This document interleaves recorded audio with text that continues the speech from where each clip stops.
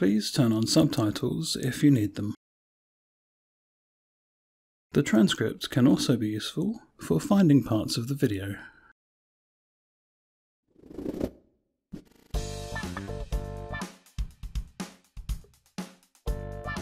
In this video, we'll look at the options which Directory Opus 12 offers for resizing file display columns. Much of this is also explained in the manual, but some things are easier to see than they are to read.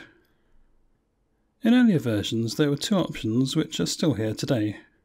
The most basic option is to use fixed size columns.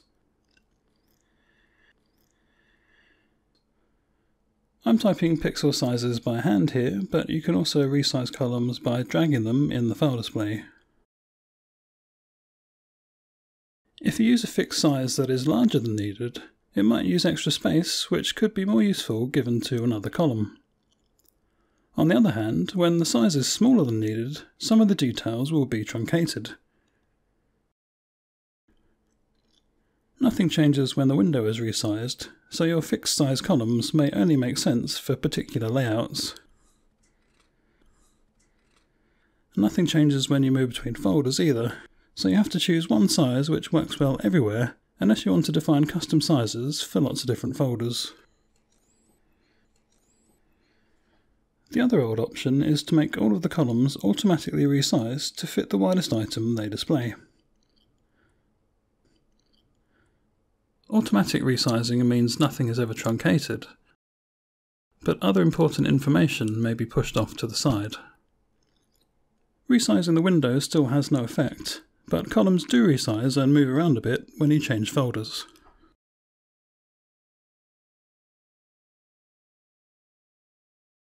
In Opus 12 you can also set some columns to a fixed size and others to auto size. To demonstrate, I'll add the description column, set to auto size, while keeping the other columns at fixed sizes.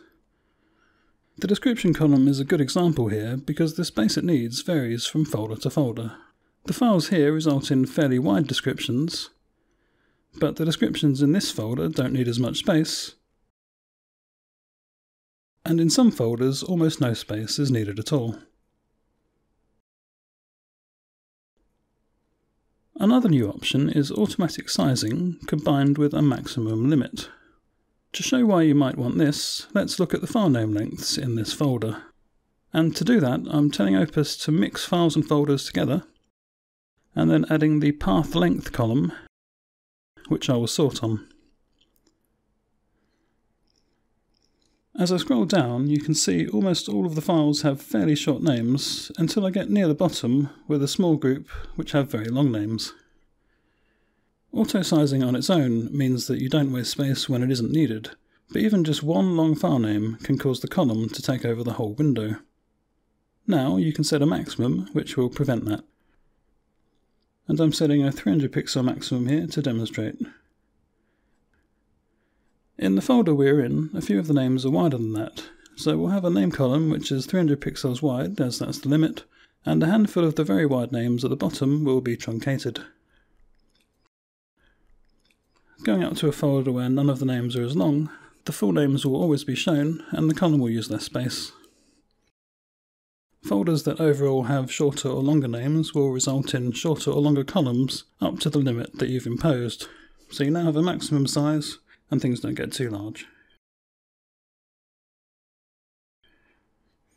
Now might be a good time to show something that can help in situations like this where some of the file names are truncated.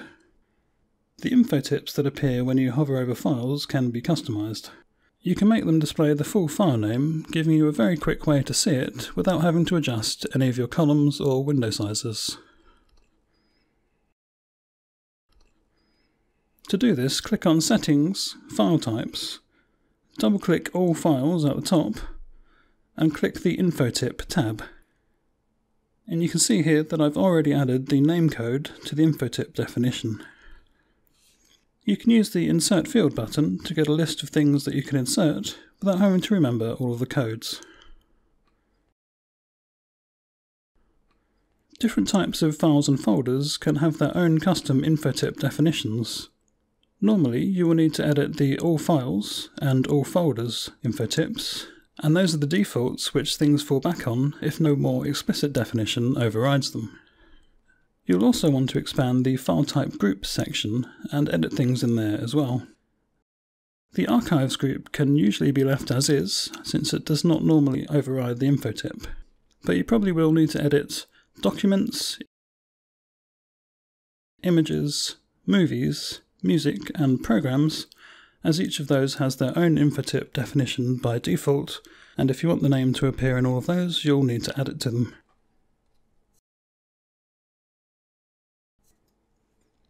Okay, so back to file display columns. So far, everything we've seen has used fixed pixel widths or automatic sizes based on the contents of the columns. Nothing we've seen so far reacts to changes in the window size or how much screen space is available. So you can end up with lots of wasted space, and you can also end up in situations where things are so tight that you have to scroll to see important information. The new Fill option can help with this. Fill mode makes the column use up all of the space that hasn't already been used by any of the other columns. If the column's contents are short, empty space will pad things out so that other columns line up neatly on the right. If the column's contents are long, on the other hand, they will be truncated instead of allowing the column to push others off the side. As you resize the window, the fill column grows and shrinks, while the others stay as they were.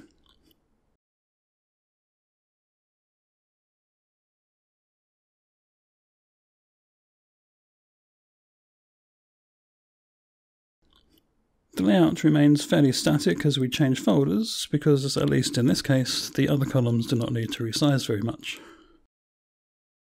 Fill mode is not restricted to a single column. If you set 2 or more columns into fill mode, they'll each divide up an equal share of the available space.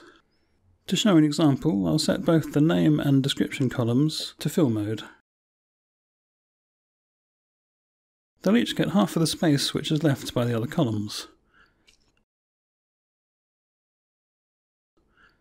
And that's a bit easy to see if I put them next to each other.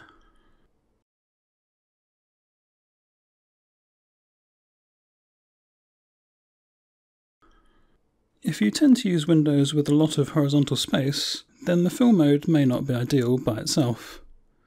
As you can see in this example, the name column is extremely wide, and the other columns are a long way away from it, making it hard to see which details apply to which files. You can turn on grid lines to help a little bit, but it's still fairly hard to see. In a situation like this, you might want to set the column's width back to auto, and then set the maximum to fill.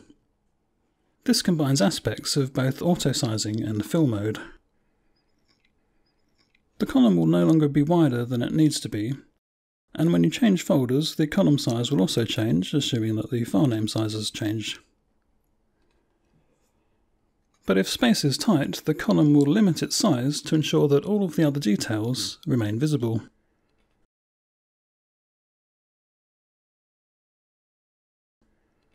The 2 remaining column sizing options also help deal with situations where there isn't enough space to display everything on screen at once. Let's add the relative size column and initially set it to auto size mode. I'm using the relative size column because it's a good example of something that's nice to have around if there's space, but you'd probably want to get rid of it if it's in the way of more important details. So right now there's plenty of room and it's nice to have those graphs. You can quickly see which files are large and small. But look what happens when the window is smaller. The file name column is now so small it's barely usable, and I kind of wish the relative size column wasn't there so the space could go back to the names. The new collapse mode is for exactly this situation. Let's give it a try on the relative size column. At first nothing looks different because we have plenty of space, but when space becomes tight, the relative size column will now collapse before anything else has to resize. It'll collapse down to nothing if it has to, and it will come back when more space becomes available. If we set the date column to collapse as well, you can see that columns collapse from right to left when the window gets small, and they expand again when we go the other way. I should also quickly mention that Opus 12 has a new option which allows you to combine the relative size graphs with the normal size column, allowing you to have the graphs without them using up any extra space. To demonstrate the final sizing option, I'll add the description column again. The description column can be really useful, but it can also use up a lot of space in some folders. You may want this column on all the time for quick access to the information, but you don't want it to squash all the other columns. Equally, if things become tight, you don't want the column to be completely hidden, so collapse mode is out of the question, but you probably won't mind if the column is pushed off to the side and you just have to scroll right a bit to see it. And that's exactly what expand mode is for. Expand mode usually only makes sense for the last column or columns in the file display. To demonstrate, I'll set both the description and attributes columns to expand mode. When there's plenty of space, expand mode looks the same as auto-sizing. But as I make the window smaller, the expand columns will go off the side and a scroll bar appears. This is actually what would happen and what used to happen in earlier versions if all of the columns were set to auto-size mode. The difference now is that we have the name column set to auto-fill mode, and it's no longer reducing its size. So expand mode doesn't really change what happens to the column it's set on, it changes the way that other columns will resize around it. If I resize the window even further so that both the expand mode columns are completely off to the right hand side, the name column will then start to shrink, because the other columns are still set to auto-size mode, and the name column will resize to allow space for them.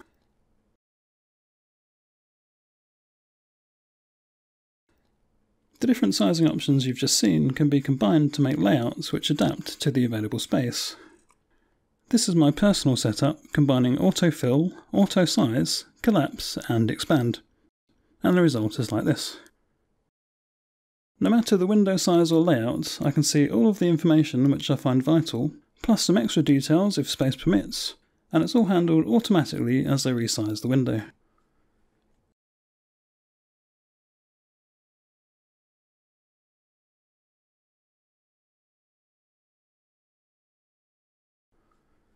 Okay, so I hope you found that useful and that you now want to try some of that for yourself.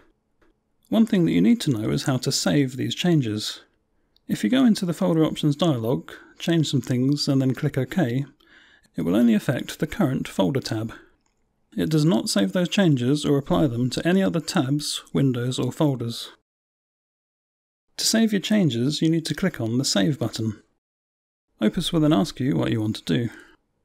The top option allows you to save the current setup for a specific folder and optionally for subfolders, provided that those folders themselves do not have formats saved for them.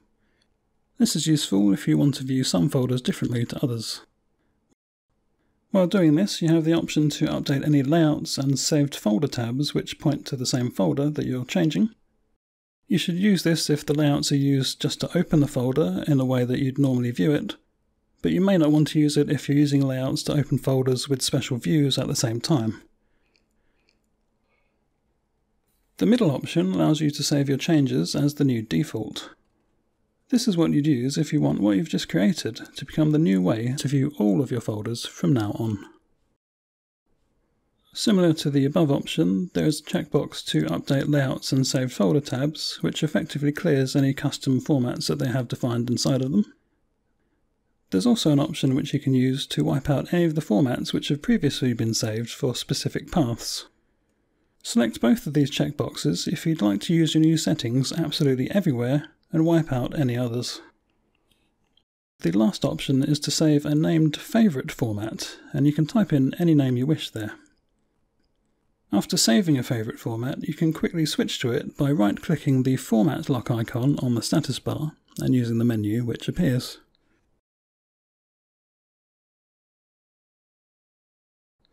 This list is also available via the Folder menu at the top of the window, and you'll also find options for resetting the format in various ways. If you're not sure where the current folder format comes from, hover the mouse pointer over the Format lock icon, and information will appear that can help track things down. Here, the folder I'm in is taking its settings from the local drives format. Let's go to Preferences and have a look at it.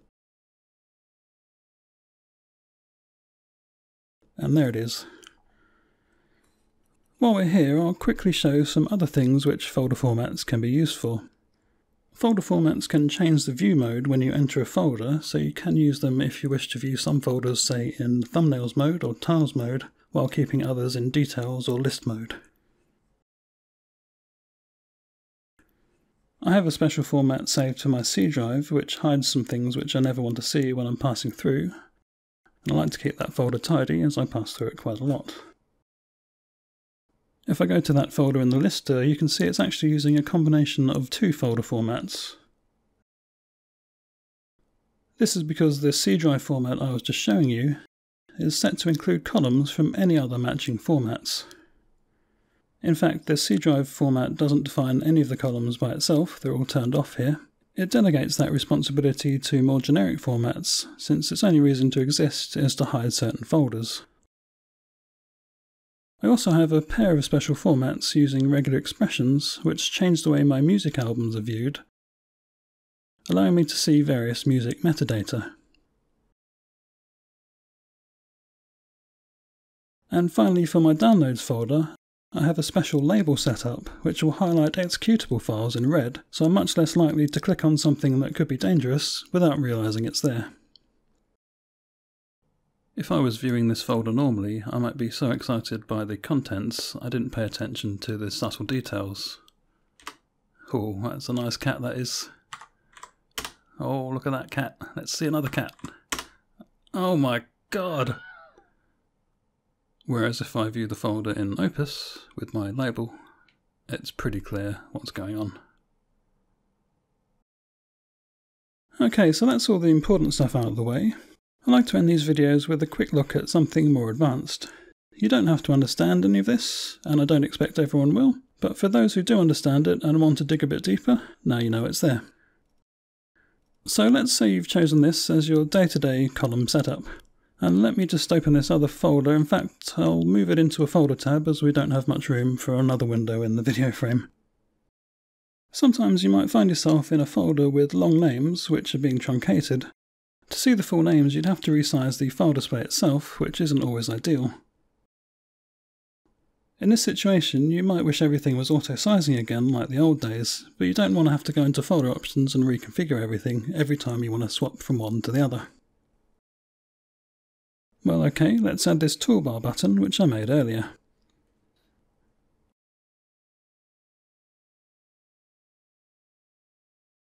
When I click the button, all of the columns switch into auto-sizing mode. With all the columns auto-sizing, if I click the button again, it resets things to how the columns were when I first entered the folder.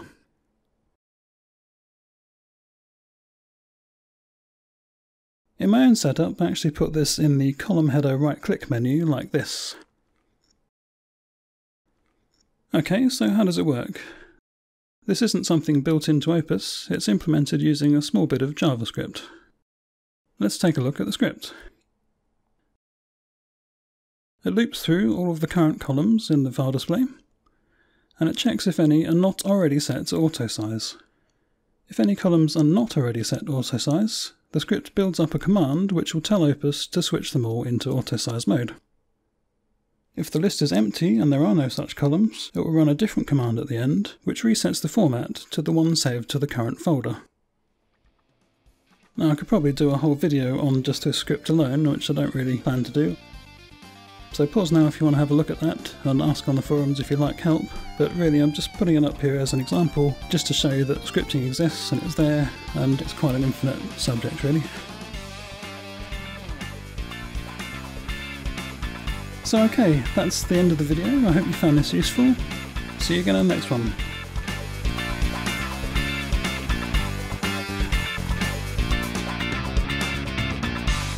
Bye.